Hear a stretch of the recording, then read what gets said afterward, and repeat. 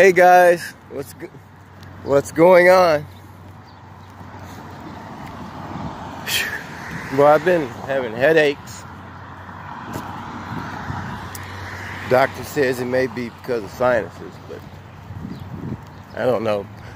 Usually when I have sinuses, you know, sometimes I'll get runny nose and watery eyes, but it never makes me drowsy. You know, it never makes me drowsy, and I don't know, different strokes for different folks, but I don't know. Does your sinuses ever make you drowsy, Shelly? No. But, you know I used to get drowsy a lot when I was doing pills and heroin and things like that. I used to get really drowsy. Yeah. But and nod off, even nod off on camera sometimes. But you know, it's just, I don't know. But I don't know. You know, allergies and heroin is, you know, the addiction part is almost similar, because you know it both leaves you with runny nose if you snort, and you know,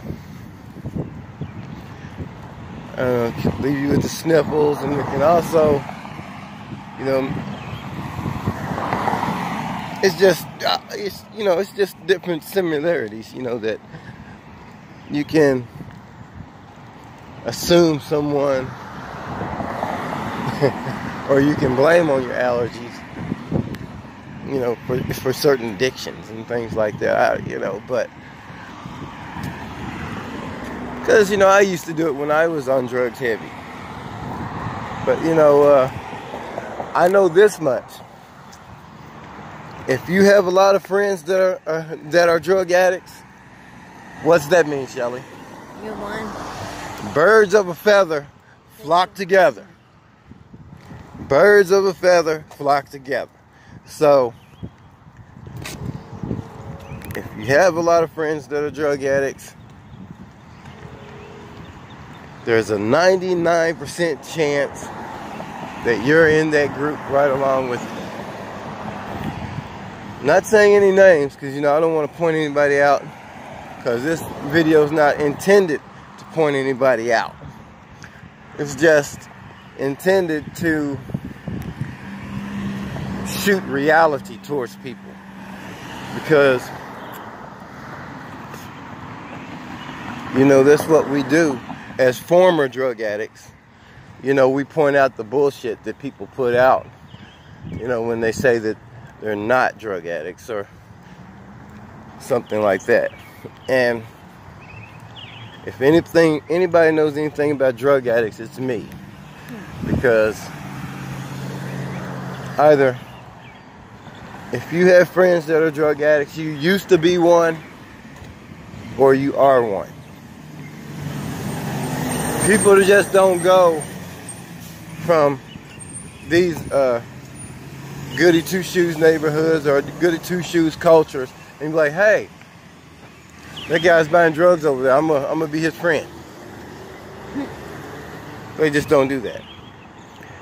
Or, hey, your sister's a drug addict, I'm gonna go out and shoot pool with her. I'm not gonna do drugs though. It just doesn't happen. Anyway, drugs can fool a lot of people, especially the person that is doing them. It puts people in denial.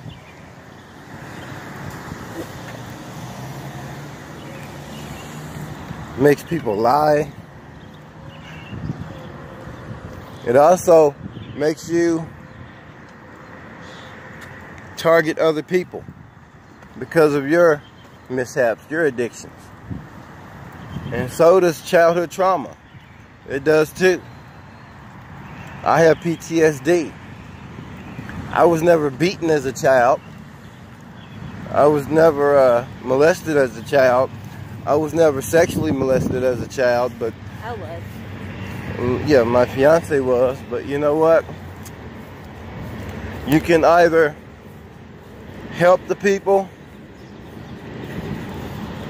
can either help people that were molested, or you can help bully the people. It's the only way. It's the only two ways it can be. You have to choose that for yourselves. Peace.